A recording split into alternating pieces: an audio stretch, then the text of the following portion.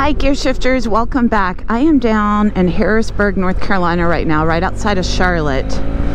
I'm riding on Rocky River Road because I am on my way this morning to Motorcycles of Charlotte, where they are going to work on Dusty Miles. I'm so excited. I am going to just get all the regular service and maintenance done, but this will be the first time that I've had professionals look at it since I had my wreck over on Old 105 when I took out a tree. And also I need to get the controls dialed in. So right now, as you can see, everything's kind of positioned how I have to hold my hands when I'm sitting. Well, when I stand, I need to rotate those a little bit, and I thought that that would be a really fun video to share with you. So you're coming along with me. We are going to be taking the highway. It's Saturday morning. Not a lot of cars are out right now, so it's a nice easy ride. I've been staying with my friends Paul and Melody, and we went to our Speedway Hog chapter meeting last night and dinner, and that was a whole lot of fun to get to see my friends from down here and meet some new people and talk about all the exciting rides that are coming up this year. There are a few overnight ladies women's rallies that I'm going to be doing with, I know Melody's in because her and I already have our tickets and our reservations for, you know, hotels and places to stay, but we're hoping that more ladies will join us. One's going to be in York, Pennsylvania. Another one's in Maggie Valley, North Carolina, and in Fayetteville, North Carolina. All really great opportunities to get out and meet other women riders and just share our passion for these two-wheel freedom machines. So the University of North Carolina at Charlotte is behind me. Some of these are like the apartments, anyone can live in them, but they're primarily student apartments.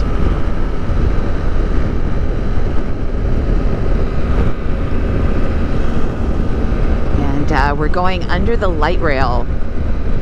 Charlotte's attempt to provide mass transportation, which it's a nice thought. They're still struggling to really adopt it throughout the whole city, but they ran a line from the university that goes out, I think, towards the airport and then also uptown, so to try to connect the students.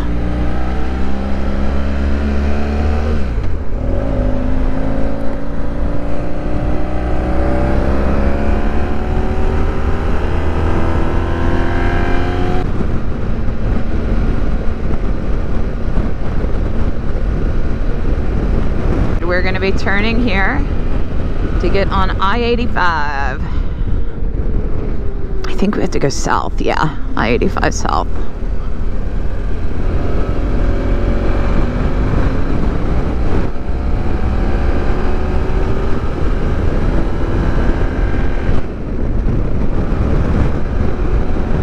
It is an absolutely beautiful day down here. I didn't check the weather, the temperature, but it really feels like it's in maybe the mid-50s.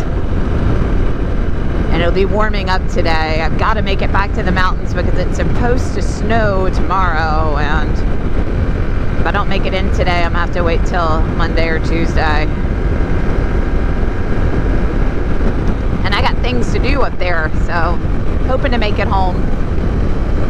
We are on 85 headed towards 77 because Motorcycles of Charlotte is directly off of 77.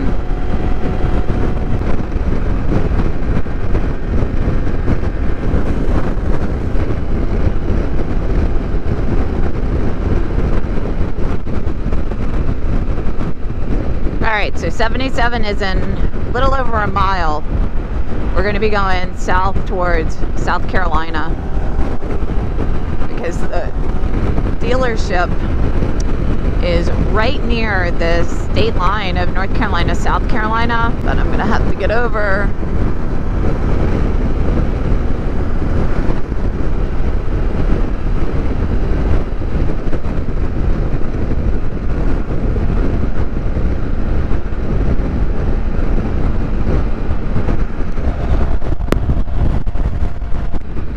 My hair's starting to grow back out. It's getting in my eyes. Come on over.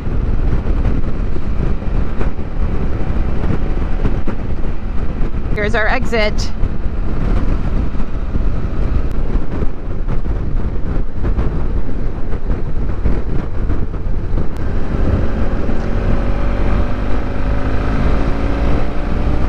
So motorcycles are free in the toll lanes here. That's a nice little benefit of being on two wheels. You can avoid the traffic and not have to pay for it. And I like it because there are fewer cars, so it's, you know, definitely safer on a motorcycle.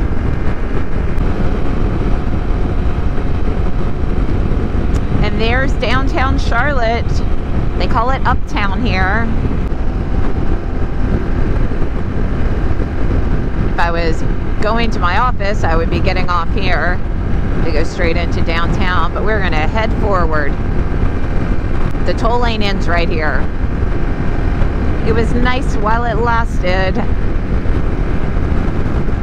Really not needed on the weekends, but during the week, traffic can get pretty bad, unless it's a bank holiday. Bank holidays in Charlotte, there's nobody on the road.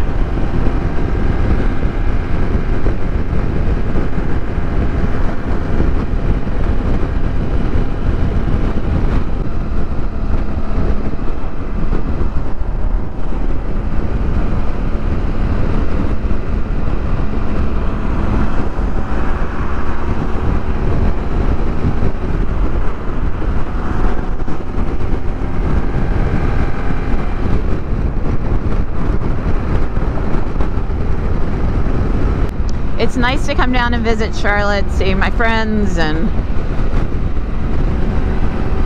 be able to, you know, go in and check in my office and work from there for a day. But man, I do not miss this interstate at all. I will take my twisty mountain roads any day. And from where I live, I really have two options. If I want to use a, you know, a certified BMW mechanic, I can come to Motorcycles of Charlotte, or I could go over to Asheville.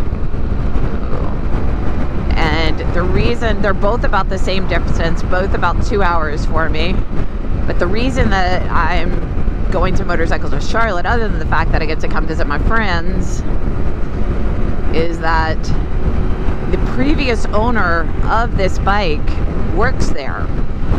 And every bit of service has been done on the bike, with the exception of one oil change, and when I reset it, and you know, I've adjusted my chain, just little stuff, but other than one oil change has been done by this dealership, and there's been a lot of work done to it. And so I wanted to make sure that I was using the same mechanics that are familiar with the bike. I mean, how lucky is that? Right now the bike has 106,747 miles.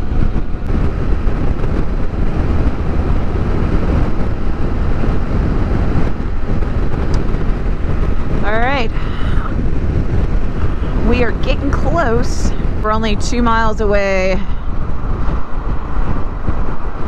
As you can see, there's just more traffic, but this really isn't bad. I mean, sometimes this is just stop and go. We're going to be getting off at exit 1A, so right by the state line.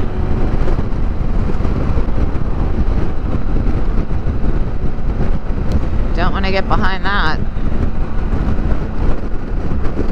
That would be ugly if some of that fell off.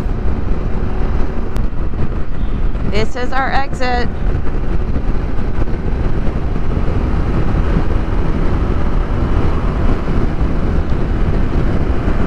Westinghouse Boulevard, Charlotte, North Carolina, headed to Motorcycles of Charlotte.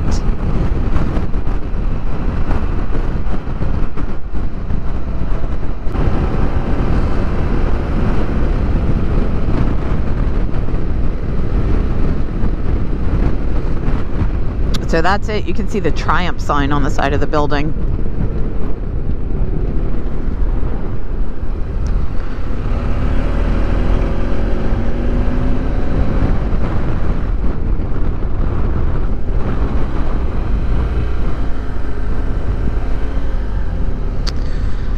Here we are.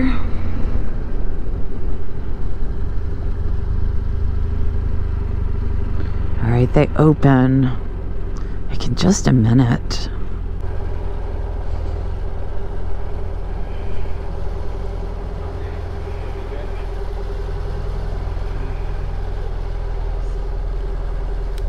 Hello. Hey, good morning. Yes, Jordan is fine. What's your current mileage? It's 106,000.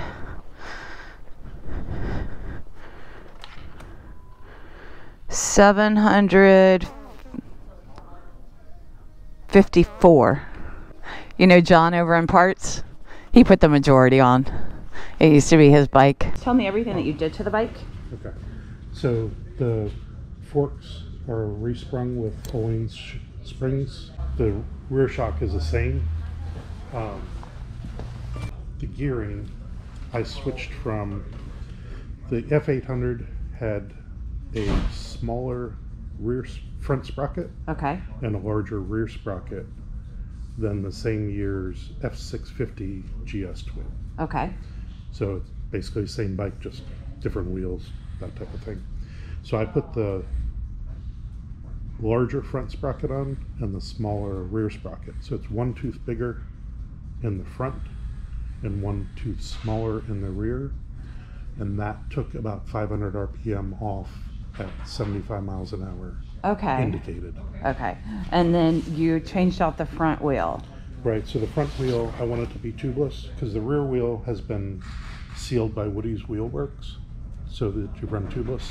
So if you get a nail in it, you plug it instead of a tube where all the air just escapes. Woody's does not like to seal the 21-inch wheels, so I bought a BMW hub and then sent it to Woody's, and they built a 19-inch with an Excel rim, their spokes. So when you're talking about seals, you're talking about it's sealed where the spoke hits the wheel. Talking about sealing underneath there. Right. That's cool. And then the MRA windshield I put on after 6 other windshields. Which, thank you, I have them all in my garage. Yeah. And then I had, you have the stock seat on, which I've had. There are 3 seats. The Sergeant, Corbin, and the stock. Yeah, the Corbin is what I had for a while on it. It's just this one is more narrow, and so for me it was easier to climb on and off really quickly with the narrow one. The other ones are definitely more comfortable. Yeah, if you're going from sitting to standing, like on a dual sport ride, the stock seat being higher, basically it's a higher seat but cut a little narrower. It's easier to transition because your knees aren't bent as much. That's what it So is. you're not doing the squat. Yeah. And then I did the Touratech engine protection bars and upper bars. And then I put the BMW engine protection plate on because it comes up a little higher to protect the oil core and oil filter.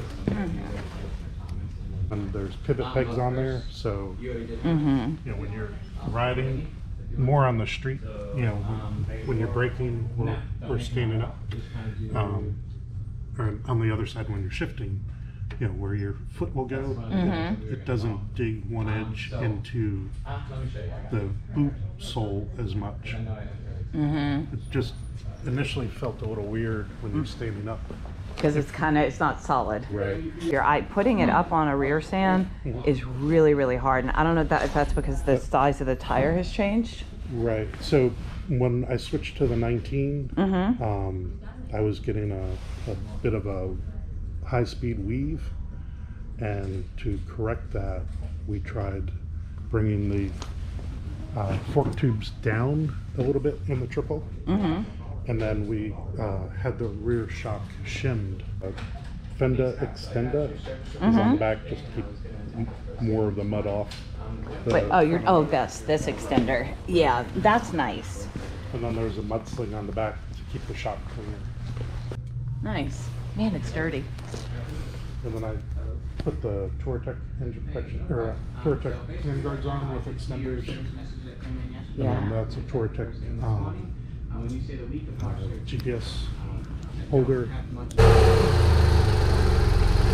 Yeah, because he's gonna have to take all of this and then get to the actual adjustment and make sure everything's good. Yeah.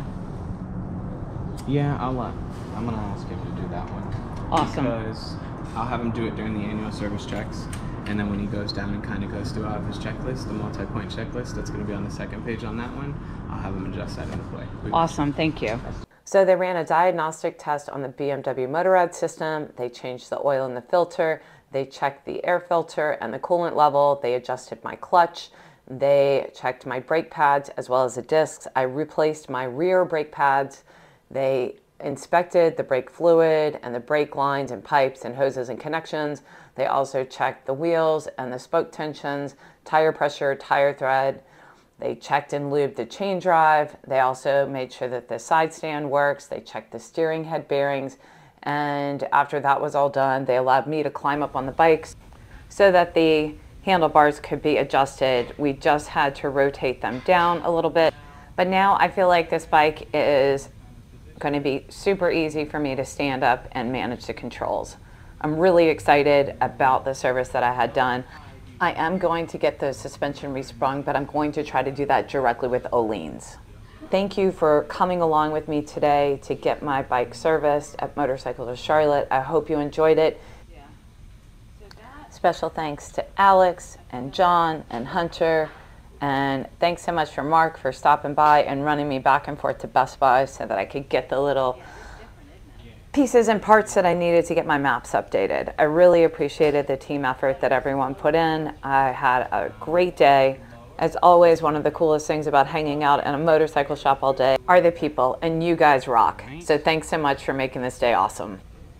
If you haven't already done so and you like these videos, please take a moment and hit subscribe.